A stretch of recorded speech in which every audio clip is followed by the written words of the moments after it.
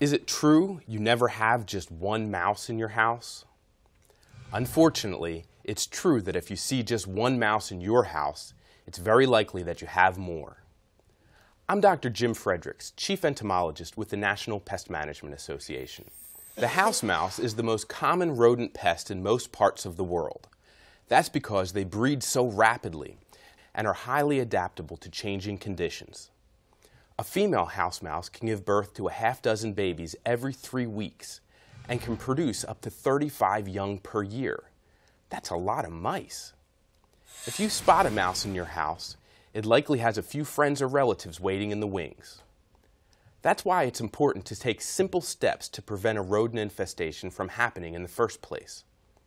Seal all gaps wider than a pencil and holes larger than a dime with steel wool. Store boxes off the floor, since mice can hide in clutter.